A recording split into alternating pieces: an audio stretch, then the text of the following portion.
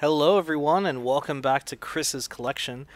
Today we are playing Spider-Man for the GameCube. Not an exclusive, not by a long shot, but one of the few Spider-Man games I owned. This was based off of the first movie of Spider-Man, the Sam Raimi directed film.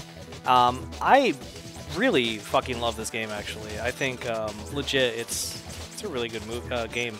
And it's a good movie too. I love this game. What? The story behind this is pretty funny. Classic or enhance? I guess classic. Control stick. Yeah. Easy. The story behind this game is pretty funny. This was around like I thought my powers could help make up for that. early 2002, and We argued.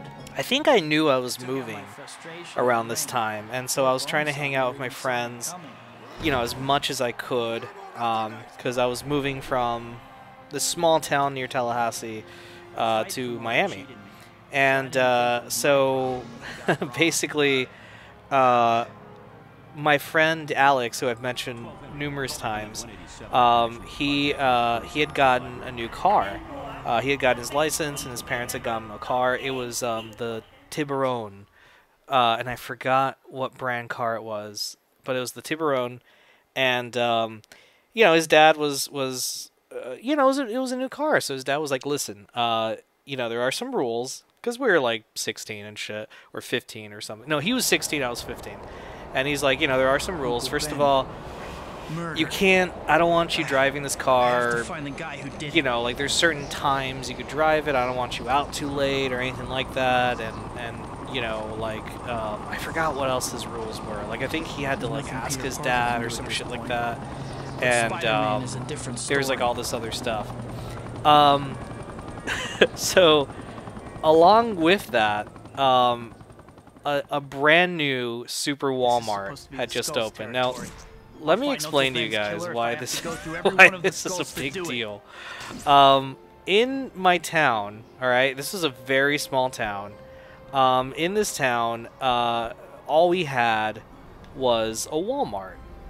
There was no, you know, malls or anything like that. There was no malls, no anything. It was just, you know, oh man, I gotta get the new movie, the new video game that just came out. Go to Walmart. Oh man, I wanna get this brand new movie that came out. Go to Walmart. Oh dude, I saved up money. I'm ready to get my first DVD player. Go to Walmart. Like, that's just how it was. Like, you would go to Walmart for everything. It's just how it was. So like, they announced, like, we are building a huge super Walmart, and everyone, like, you know, the whole town, a very small town, so, you know, like, there was like, I don't know, maybe 1,000 something people, maybe a little more than that, but it was a really small town, and we were like, you know, like, dude, the new Walmart's coming. And so the Walmart came, and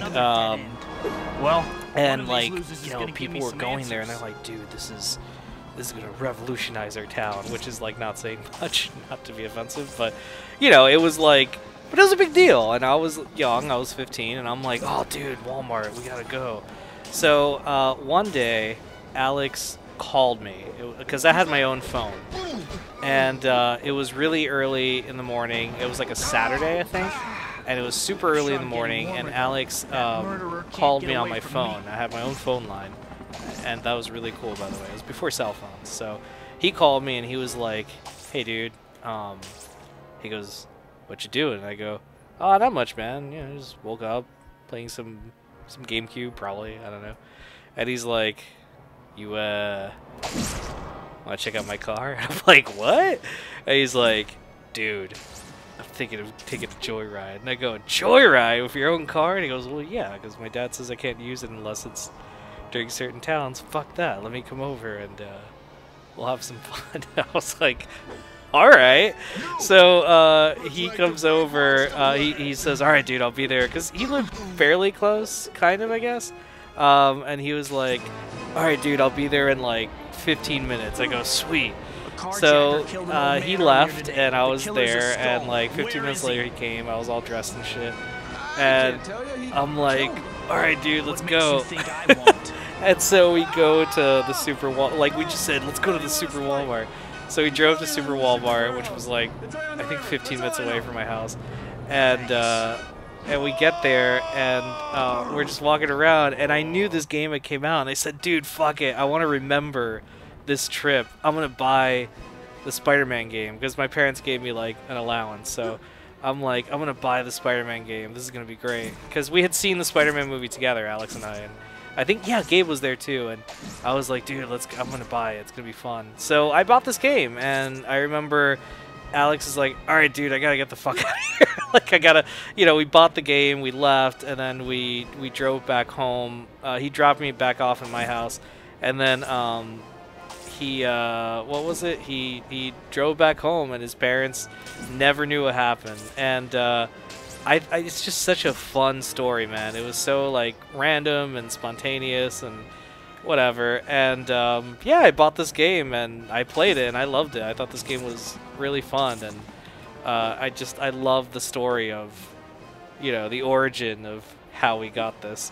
And yeah, this game was pretty cool. It had like a second, like if you wanted to like play the game a second time as the Green Goblin or something. I can't remember the story behind that, but it was pretty rad.